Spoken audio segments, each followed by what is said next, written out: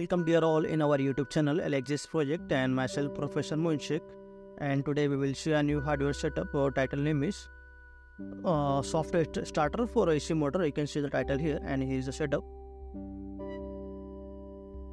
So let's see each and every components one by one. So here you can see it's a main switch, and it is used to turn on and off the entire system.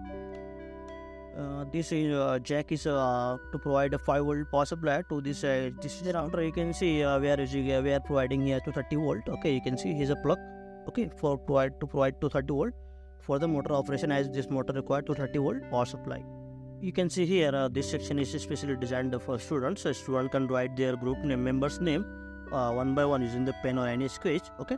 And here's the project name, and here a student can write their guide name using the sketch, any pen or any pencil. Here's a delay adjustment knob. Okay, using this delay adjustment knob you can rotate it, and we can adjust delay where required while starting. Okay, and next component is ESP8266 module. It is the brain of the system. Okay, and it is responsible to handle entire operation like running LCD and handling the data coming and outgoing. All is responsible. Okay, it is also removable, as you can see. Okay, it's a ESP8266 module. So let's put it again. Okay. Next component is LCD. We are using 16x2 LCD here, and LCD will display us what is the delay time. Okay, on the screen, and below it will display the power or current power according to the motor, 100% or 0% or 50% or 30%. You can understand. And it is also removable, as you can see, for study purpose or maintenance purpose. You can understand. Okay, we can easily replace it. This knob is used to control the screen contrast. Okay, using this knob we can adjust is LCD contrast as per required. Next component is here's a power track. Okay, and using this track we will adjust the power of the motor. Okay, providing to the motor. Okay, the next is the optocoupler here. Okay, as you know, this track and motor runs on to 30 volt, and this whole system runs on 5 volt. So isolate these systems. We need to use this optocoupler to provide the safety of the system, this 5 volt system. And next is buttons here. Okay, and after motor has turned on 100%, okay, on the screen, after the specified delay, we can use these buttons to control the speed as per requirements. Okay, using these buttons we can control the speed of motor. Next is you can see it is output for the motor outlet. As you can see, motor needs to connect to the 230 volt for the operation. So you can see we can also remove from here, and it is connected here to 30 volt power supply. One sewing machine motor here to 30 volt power supply. And you can see it's a specification here. We will use this adapter for a power supply purpose. So we have done all the arrangements for the testing purpose. So you can see the power adapter is connected here, 5 volt power adapter to the system using this connector, and this 230 volt power supply is connected to this, and you can see all the buttons are on. Okay, and you can see main switch is turned off. So now we will turn on the system. So you can see motor is off. Okay, and let's turn on using this main switch. So screen will show the name, project name. See, software starter for AC motor. And after that, you can see delay time is 10 seconds. In 10 seconds, motor will turn on slowly. See, software engineering. Achha? So actually motor is so noisy. I am going to turn off using this button. Okay, these buttons are used to control the speed motor after turning on. After 100% turning on, 100%, remember. So you can see it is showing current motor speed is. Okay, 0% power means that's why motor is off. Okay, so you can see power is 0%, that's why motor is off, and delay time is 10 seconds means motor will require total 10 seconds to turn on the motor slowly from 1% to 100%. Remember, delay time is 10 seconds, so motor will take how much time? You can say 10 seconds motor will take to turn on the whenever we will supply the power. Okay, so let's again we will turn off the system. Okay, by using this button, and we will again see how motor will start slowly, and it will take 10 seconds. So you can see 10 seconds. So let's turn off the project. Okay, and again we are going to turn on to see the motor performance. Again, motor must require 10 seconds to turn on, and motor should not directly turn on, as this is a software starter, remember. So I am going to turn on. See, motor starter is showing and now motor is turning on. See, you can see speed is increasing, slowly. This is on the motor white. Okay, motor is reached 100%. In 10 seconds, motor took 10 seconds of time to turn on. You can see. Okay, so I am going to turn off the motor using the base button. See, this is the plus button.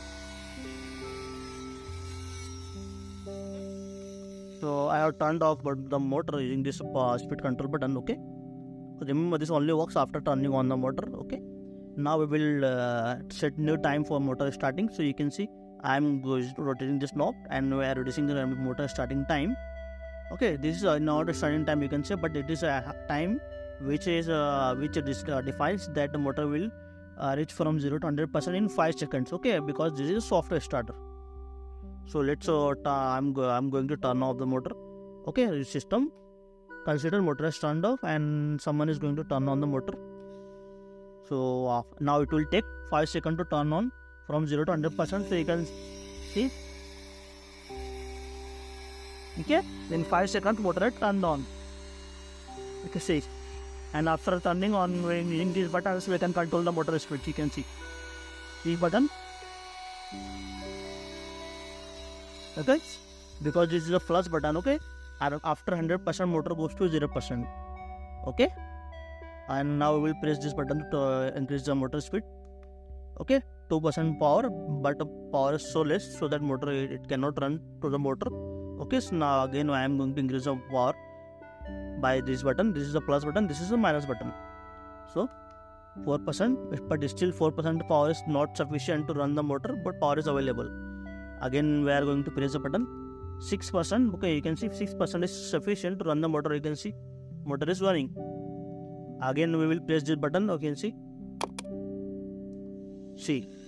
now speed is 8%. That's how motor is running quickly. Okay, 8% of power.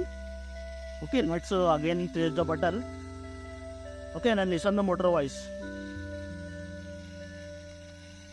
Okay, 10% of power it is providing now. Okay, after turning on, we have also facility that we can control the motor of speed of the motor using these buttons. Again, I am gonna press it to listen the motor voice. Again, I am gonna press. Again, I am gonna press. The motor is running so fast. The power is 16%. I am again I am making it 30%. Okay, listen the motor voice. Okay, motor is running so faster. I am going to make it 50%, 60%. Okay, motor is running so fast that it is vibrating. I am again engaged in this one.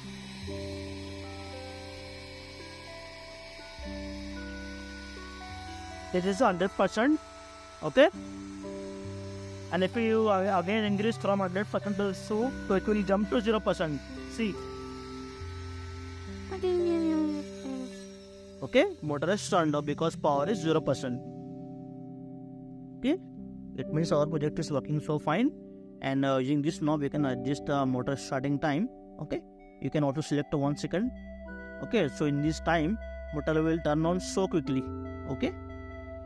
I am going to set this time for 5 seconds. So you can set any time you require from 1 second to 10 seconds. Okay, maximum 10 seconds is available and minimum is 5%. Sorry, for minimum is 1 second available. Okay, power is 0%. That's why motor is off. Okay, so you can see our system is working so fine. Thank you so much for watching. So I am going to turn off the systems. Okay, backside content of the model. So I have removed the power supply and here is system, and you can see here's our project. Okay, wirings of the system.